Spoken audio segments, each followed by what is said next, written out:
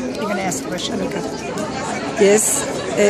Could you tell me how did you become a librarian? Okay.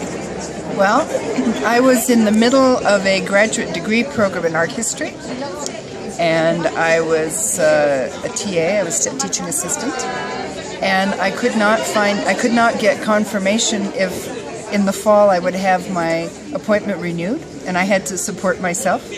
And I was getting very frustrated. They kept changing requirements. I had to take yet another language, and I don't learn languages well. I had French barely passed, and then I took German. I thought, I can't keep doing this.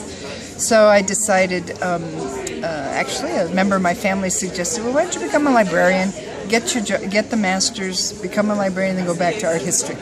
So that's what I did. And when I completed my master's, I was sort of hooked on it.